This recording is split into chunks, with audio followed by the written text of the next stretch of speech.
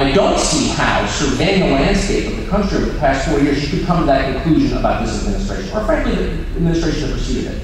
I think from September 11th to today, it's very clear that the national government makes a massive difference at every level of American life. How you run your business, how you raise your children, right?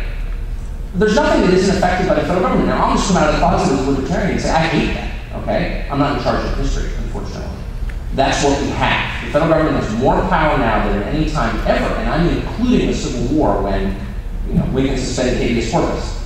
There's not any part of American life that isn't, in the end, determined by the will of the executive and the Congress. Period.